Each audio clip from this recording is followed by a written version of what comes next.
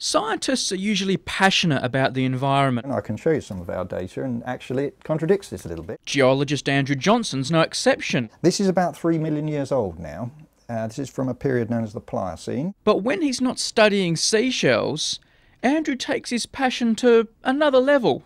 You see, Andrew has to go abroad for meetings and conferences, but thinks flying's bad for the planet. So he finds other ways to get around. This has included travelling from Derby to China solely by train.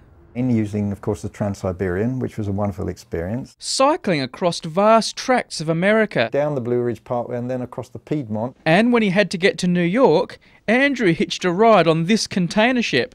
I was absolutely buzzing when I saw this appearing out of the mist on a June day, and there of course is the Statue of Liberty. It was a medium-sized container ship, about 1,500, no, there were about 1,500 containers on it. It could take a little bit more than that. He figured the ship was going anyway, and on something this big, an extra passenger doesn't really add too much to the fuel bill. It's a little bit of an expensive way to get across the Atlantic, it has to be said, apart from feeling that you're making some sort of contribution to travel in an environmentally friendly way. It's actually an incredible experience to realise just how vast the Atlantic Ocean is. And being a geologist, well, Andrew couldn't help himself.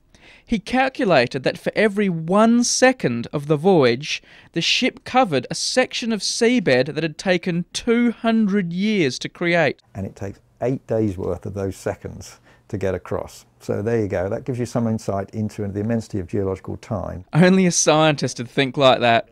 Brady Harron, East Midlands Today.